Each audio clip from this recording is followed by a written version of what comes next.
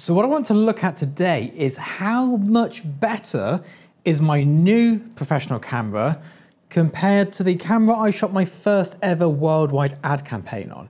So these are two very different bits of kit from two very different eras of photography. This is a DSLR full frame. This is a mirrorless medium format. This is a technical camera.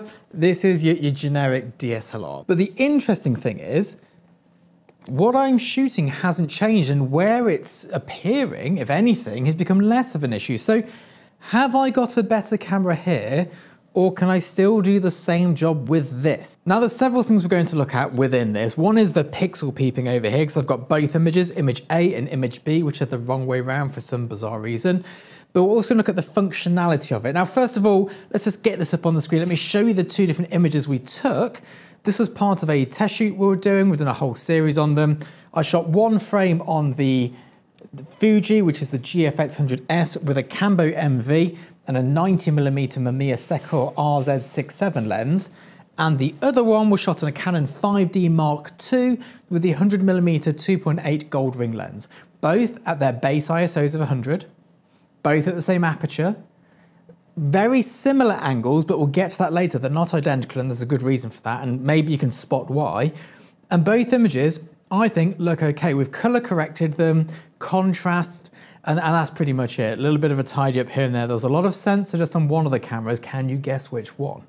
But first of all, from A to B, let me know in the comments below which one you think is the new camera. Is it camera A or is it camera B?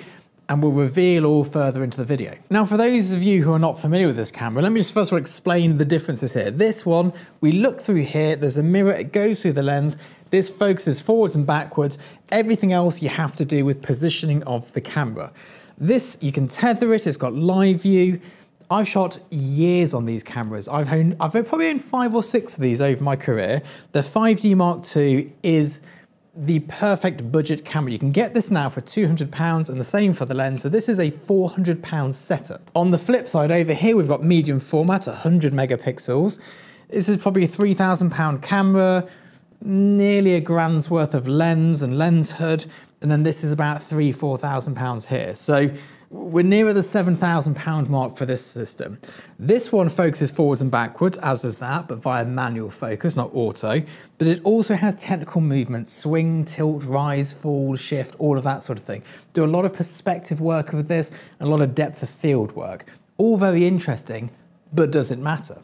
Now, I had a stopgap between these two cameras, which was the 5DSR with a Zeiss Milvus, which was also a very great camera. And to be honest, I couldn't tell the difference really, apart from in post-production, between this setup and that. I do like this setup at the moment. This is very much a bit of me, but what about image quality? Let's dive into this machine and let's have a quick look. So the first thing I've done is I've made them the same resolution. So we've got image B on the left and image A on the right. They're the same resolution. We use the same bronze color lighting. And let's just zoom on in. This is 100% at 3000 pixels, at 300 DPI TIFF files. You can see a difference in color. Now there's only one giveaway for me, which is as to which camera's which. But these are just, TIFFs. There's no color grading here apart from correction. They've both got good amounts of detail. They both seem to have nice colors. One's very colorful, one's a little bit more yellowy perhaps. We've got similar clipping here to here. It could be slight difference in many things causing that. The drips are slightly different. They were taken pretty much one after another. There's a bit of time between them. Obviously, I didn't get the exact angle the same. We'll talk about that in a minute, 'cause that's a very important factor. But here's the images. Let's have a look at the plinth. I used autofocus on the Canon.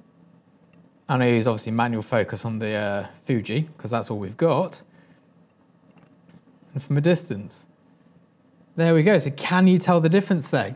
And now, if you've guessed that image A was shot with the Canon and not the Fuji, you were wrong.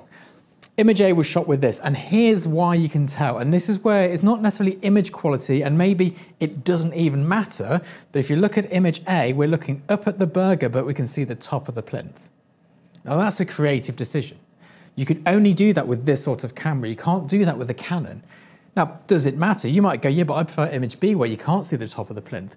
We wanted to see the top of the plinth, but we also wanted the hero angle. So if you look at both of these, you can see under this pickle at the same sort of angle, but we've used some movement on this camera to see on top of the plinth at the same time.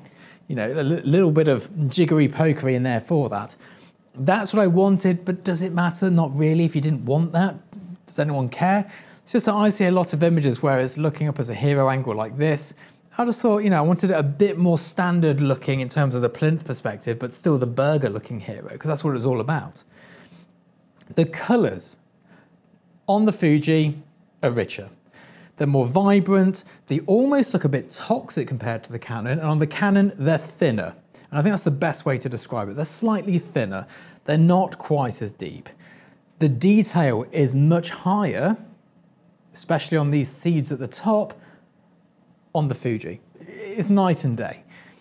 The meat is not such a big difference, maybe that's just a depth of field thing, but it's I think it's a big difference. Now, the biggest difference I've seen is here, this front plinth. Look at the exposure difference. The shadows are kind of similar, but we're completely losing highlight detail on the Canon image. Now, if we go to develop module, is it still there? Let's just pull it down. Yes, it is, so it's still in there. It's not like it's gone forever, but we've definitely lost something. Now, both of these images are completely acceptable to go into post-production to be used for ad campaigns of any level. I could shoot this, say it was for, let's say, Burger King, 'cause it's a burger. I could have shot this on either camera and they'd be happy. Which begs the question, why spend 7 grand on one of these when you can spend £400 on a 5D Mark II? Well, there are a few reasons, and I always like to preface this with, you really don't need to, and if you can't afford to, definitely don't. It will not change your career. The reason I can afford this is because I shot a lot of big campaigns on something cheap first. I could continue, but I made my life easier and I made my retoucher's life easier. Retouching a 16-bit 100 megapixel file is a lot easier. It just is. You've got more room in post, you've got more room when the client goes, oh, can we just change this? You're like, yes, we can. Masking's easier. That's a better way to be. Cropping's better, especially today when you have to crop for 50 different outputs. This makes it easier, but you can still do it with the 5D Mark II. It's not an impossible task. The next thing which makes this camera better for me is the technical abilities. Seeing on top of it whilst looking up. That's something you can't do with my Canon. You get a tilt shift lens, but it's not really as good as what we used for years. But at the same time, this is not career make or break things. It's not like if you didn't have this, you couldn't get the job. If you didn't have this, you couldn't get a good shot. I've just proved that you absolutely can. And I don't think that anyone client side would know the difference. There's a bit more of a yellow tint to the left one, but we could fix that. And the right one's got slightly toxic colors, but we could fix that. You know, it's not night or day. I don't think you'd know. You know they're different cameras that have shot them, but do you know which one's better? You might have a personal preference, but you can always change it in post.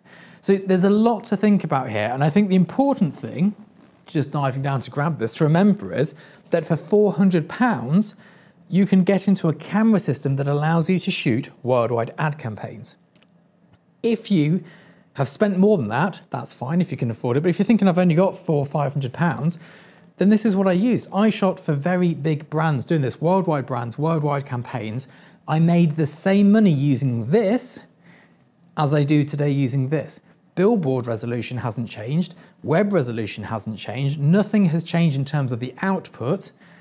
This lets me do some cool fancy stuff that probably only photographers care about. This gets the job done. And I think that's an important thing because it's so easy to become fixated on making sure you've got the right kit, good enough kit. This is good enough. This still tethers, it fires flash, it syncs at 200th of a second. What more do you need in a camera? It's got 20 megapixels, which is enough for anything. If a really big job comes in, rent one of these. They're like £100 a day. Don't spend 7 grand if you don't have 7 grand kicking around. And it's not like, oh, I've got 7 grand in my account. That's not the time to spend it. It's when you've got 7 grand over the amount of your account, which is your safety net. And a lot of new photographers, beginners make this mistake when starting a business. They go, oh, I've got 15 grand in my bank. I'm going to go and buy 15 grand of kit. If you need a £25,000 buffer for salary and stuff, then you need 15 grand on top of that before you even consider buying new kit. And this is why I like to make these videos, just to show you how much a camera can cost that can get the job done. Let me know your opinions in the comments below as well, and if you'd like any other videos on this sort of thing, happy to make them. I'll see you all soon. Bye bye.